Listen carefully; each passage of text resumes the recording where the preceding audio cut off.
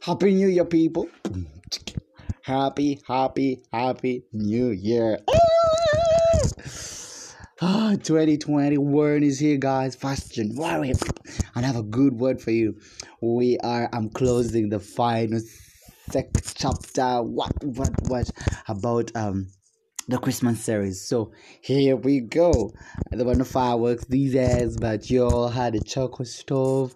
Did fireworks the Mr. Buns way. Lord, this day will be the end of us. Anyway, today I want to talk about how prophesy. Yeah. Rewind. How unbelief clogs prophecy. Heavenly Father, Lord, thank you so much for this wonderful time, for this wonderful new year, for this wonderful word. Joy is going to be our daily thing, and we're excited. So thank you so much. And we pray that this word sinks upon fertile ground, soils, and may direct our next steps. In Jesus' name, amen. Tisha Ever, and I see you, my friend. Happy New Year. You get to be the first person who gets shout outs on an online show on the air. Yeah, I have a good word for you guys. So I hope there are some people here with a chizindalo nearby. I hope it's not being loud because I'm trying my best. So I hope the sound is fine and it's not being interrupted by that other sound. Okay, here we go. Luke chapter 1. It says, verse 11 says, "And there appeared unto him an angel of the Lord standing on the right side of the altar of incense." This is Zacharias. Shout out to Time James, Mark, TJ, hey, the bassist, the baddest bassist, the baddest bassist in town. Yeah, y'all deserve gifts. Even y'all deserve gifts, and Christ is your gift. Allow me to go back to the preaching. So anyway, it's gonna be short, but it's going to be encouraging and lovely and timely for 2021. So Luke 1 verse 11, 12. Now this is when the angel Gabriel appeared to Zacharias, and so the angel appeared, and when Zacharias saw him, he was troubled, and fear fell upon him. But the angel said unto him, "Fear not, Zacharias, for thy prayer is heard, and thy wife Elisabeth shall bear you a son. And thou shalt call his name John, and you shall have joy and gladness, and many shall rejoice at his birth, for he shall be great in the sight of the Lord, and shall drink neither wine nor strong drink, not pilsner, not Tusker, not Stone, he'll just take holy water." It's a joke, guys. "And it shall be filled with the Holy Ghost even from the mother's womb. I declare a blessing upon anyone who's expecting child, that your child shall be filled with the Holy Ghost in your mother." And this is not talking about a child. I'm talking about a dream you have this year. I declare that it's filled with the Holy Spirit while it's still in your womb, in Jesus' name.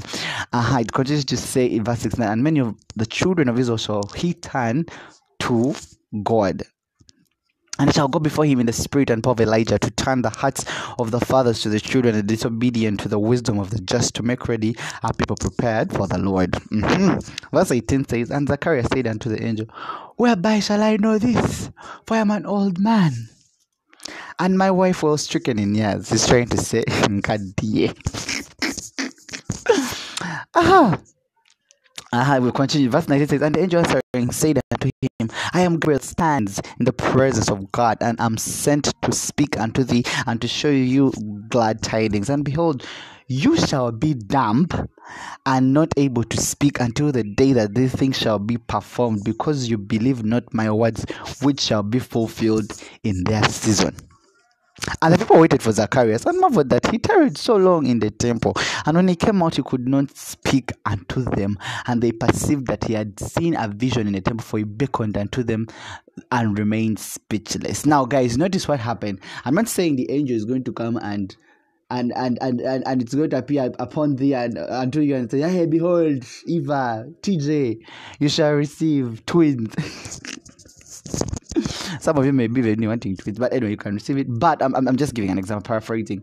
And so Zacharias is doubting what the word of the Lord that's being said to him, like what it is. And so what happens is the angel tells him, you're not going to speak anymore. So it does. The angel does it in good faith, actually, because what's happening is many of us are going to receive prophecies from pastors, prophecies for our spiritual parents, prophecies from friends. You're going to receive prophecies through, I don't know. People are going to walk up to you and declare what wonderful stuff. And once you doubt them, you're going to clog. Once you doubt them, you're going to make the prophecy lose its power. It's not just about prophecy, but the word of God in its entirety. If God says, for example, that wealth and riches are in your house, and you say, and you doubt it, trust me, that unbelief is going to suck out the power that's in that word. When God says, I've forgiven all your sins through Christ, Christ my son, and you doubt that, you're going to suck out all the power that word is able to do. And that does not mean that word is going to stop working for other people. No, it's going to work, my friend. That word is going to work. If the word says, by his stripes we were healed, and you don't believe it, you will remain unhealed. Until you believe it, that's when the power that's trapped in every word of God is going to come alive, become flesh, and swallow you up. What am I trying to say? Believe every word you read in this word. After that, it's going to encourage prophecy to come forth. It's going to encourage each of this very own word of God to come alive. If, for example, I don't know which scripture I can throw at you. If it says, he will not withhold any good thing from you, and you believe it, because that word in its very self is also a prophecy. If you won't doubt it, then every good thing that you need is going to come unto you. If you don't believe it, you will clog. It's like a pipe. The word is like a pipe. Once you read it, it's alive already, and then when you read and believe, it's like a pipe coming from the word unto you until it manifests. If you doubt it, it's not going to come to pass. Now let me show you what happened. For what happened for Zacharias, when he shut the mouth when Angel Gabriel shut the mouth of Zacharias and made him dumb.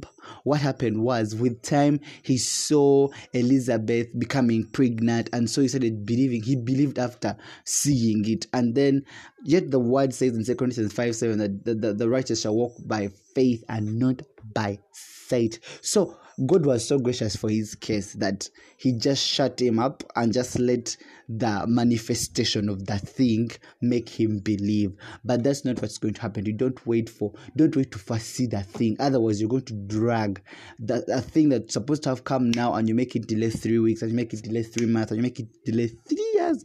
You have to believe God by every single word he says, and all shall come to pass.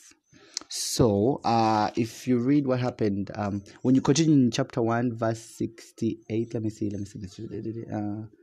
And all they that had them laid them up in their hearts, saying, what manner of child shall this be? And the hand of the Lord was with him. That's, I think, verse 66. 67 says, and his father Zacharias was filled with the Holy Ghost and prophesied, saying, this after John coming to birth. Blessed be the Lord God of Israel, for he hath visited and redeemed his people, and hath raised up an horn of salvation for us, as he spake by the mouth of his holy prophets, which have been since the world began. Kwegamba, till the end of chapter 1, you're seeing Zacharias now prophesying. Initially, his unbelief stopped him from prophesying. Now, what's happening is, most of us, when we read the word of God and believe it, we shall be pushed to prophesy using the word of God into 2021, into our finances, into our health, into our families, into the ones we love. As long as, firstly, you believe every word that it says. David said, once you've spoken, twice I heard. And then he said, Paul says, we speak because we believe. But I wish I could find that scripture for you. Just, Lord, help me find this scripture for you. Let me see. It's a beautiful. Thank you, Jesus. So 2 Corinthians 4 verse 13 says, we having the same spirit of faith, according as it's written, I believed and therefore have I spoken. I believed and therefore have I spoken. If you don't believe the word God has written in his word, you will not speak it. And speaking it is prophesying. When God said, let there be light, he had no ounce of doubt in him. So you have to believe it, and so we speak it, and we also believe, and therefore we speak. People speak after believing the word, and once they speak it, they are creating. So do not get rid of that unbelief. Get rid of that unbelief. Get rid of the past of whatever 2020 threw at you, and start a new beginnings, a fresh start. Start on a fresh page. Believe God once again. Believe God for what miracles. Believe it straight up. Just believe what He says, that I alone have perfect great plans for you, plans to bring you prosperity and this. Just believe it with all your heart, because that is going to lead you to believe, that is going to provide for that thing, that is going to increase you in revelation and wisdom, is going to give you the baptism of the Holy Ghost, is going to give you every good thing that you've ever desired. So guys, that was the word today, and I hope you've been blessed and encouraged. Happy New Year. And don't forget that Unbelief, Clogs, Prophecy. Till we meet again, this is Biggie's Gospel Show. Bye bye.